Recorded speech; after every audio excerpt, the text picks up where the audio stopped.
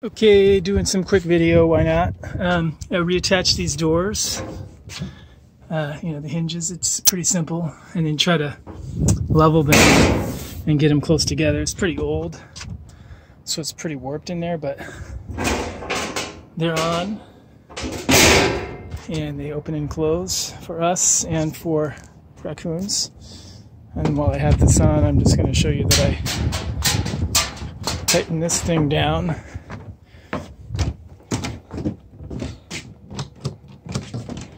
So this is on here properly, and it's just a regular door handle you don't have to think about now. I'm going to close it and go back into this room. For some reason I thought the downstairs needed it, and it did some work down there too for your daughter's room to the outside, but this just needed to be sort of pushed back in there with some vigor. And then I took a little picture, but I can show you on this side too, that everything's kind of normal now. So, you know, there's no light coming through in here, so that's all good. And I'll just do a little video for downstairs. Talk to you in just a second. Okay, we're now in your daughter's room. I will put that screen back before I leave this room. This window, I'm not sure why it wasn't closing. It has something to do with the window. The hinge, this thing here, there's nothing wrong with it. If you take the window off of the little hinge, there's a little way to push it down. It opens and closes fine. So there's something that has to do with the window. When it gets there, it's not closing right. I stood outside and pushed until I could get it to engage, and then locked it. Here, for some reason, I thought there was a problem. There was a problem with this door. And this trim was on the inside of this plate right here. This plate was easily coming off. So there should be, this little rubber piece has to actually wrap around.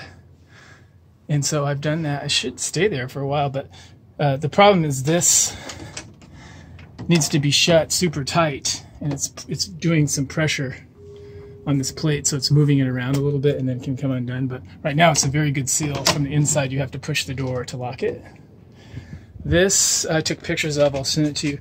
It's rusted on the inside, so it won't rattle around in the wind, but you know, it can't be 100% secured. I'll show you the picture in an email. And then I'm going to talk to you about the light downstairs and the doorbell. So I just changed the bulb on this thing, and it's working. I programmed it for coming on at 6 p.m. and going off at 6 a.m. if you want to change that. This isn't getting any power. I arced it, you know, with a little thing. It's not sparking or making noise. So I'm going to go downstairs and just see if there's anything obvious that might have been cut with low voltage wire. The alternative is to get just a cordless or wireless one, and you can just stick it, you know, next to this one until we figure out how to get that repaired, and it just plugs in inside. Okay, I will send you an email.